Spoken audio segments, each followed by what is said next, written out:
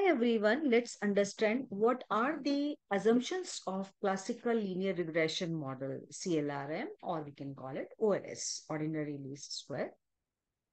So here is model should be the first very important assumption is model should be linear in parameters. So what is the difference between parameters and we can call it variables, right? Parameters, what's the difference between parameters and variables? So let me clear all these things. Let's say you have this particular equation, y equal to, this is beta 1, sorry, let me take eraser, right. I am going to take y equal to, here is alpha plus beta 1 and x1 plus, here is beta 2 and x2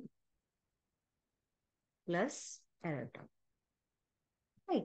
So here is, these are known as our parameters. And these are variables. X1, X2 are variables. These are our independent variables, but these are the parameters. So in the first assumption, model should be linear in parameters. Parameters, they should be linear. It should not be like that. Beta 1 square, that is not acceptable. But if we have x1 square, that is acceptable, because these are variables, those can be non-linear, but these coefficients, we can say these parameters cannot be non-linear. So I hope this one is the first assumption. Second assumption is mean of error term should be 0, expected error must be 0. That should be 0. It should be like, this error term means we're talking about our predicted value, and this one is our actual value and estimated value. So difference between, so that means that should be 0.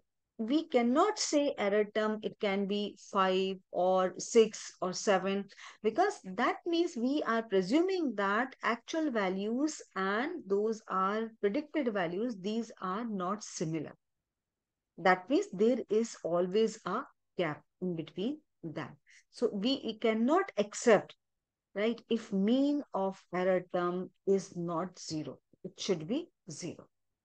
Third one is, we are talking about, next assumption is no multicollinearity. I had already made a video on multicollinearity, and I will give link in my description box, so you can see, you can check multicollinearity video and how we can resolve multicollinearity using eviews.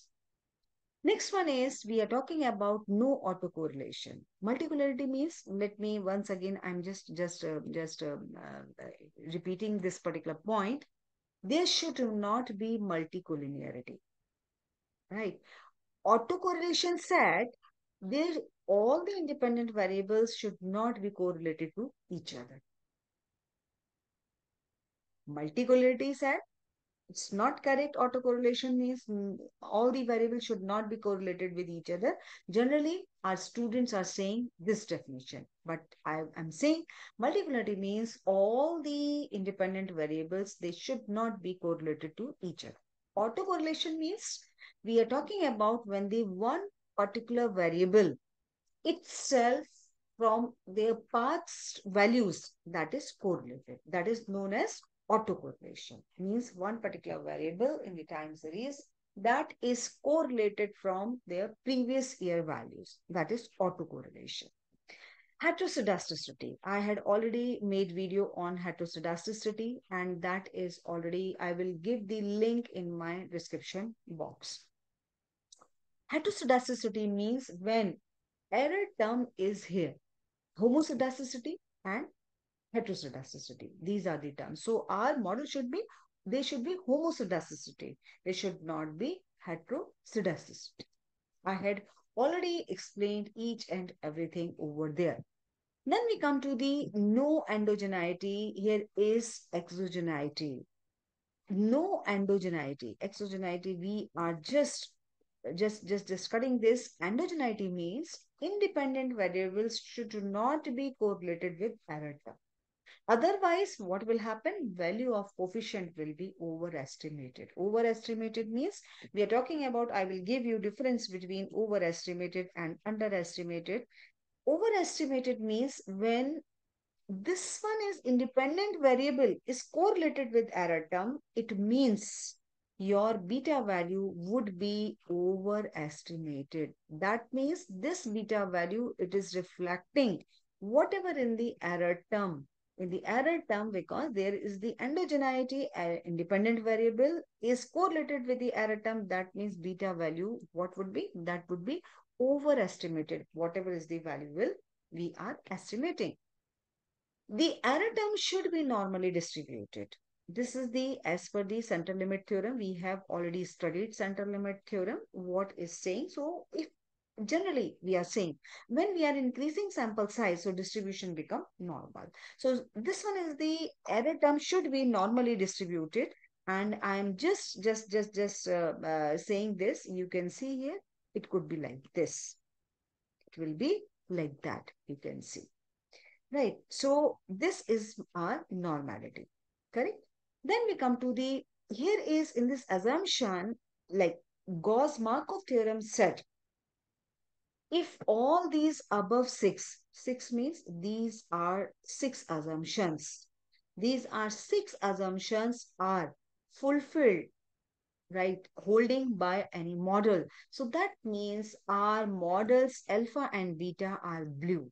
Blue means these are best linear unbiased estimator. That means your model is absolutely right.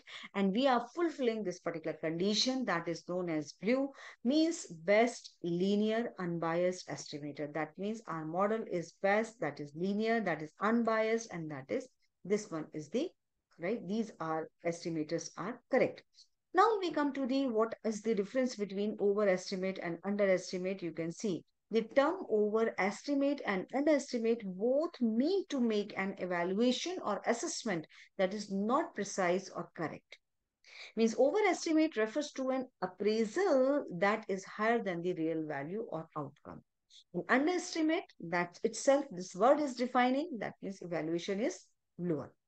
For example, if you bring 100 cups to party that only has 25 guests, so you overestimated the number of the cups you needed to bring. So the party, it's usually better to overestimate than underestimate.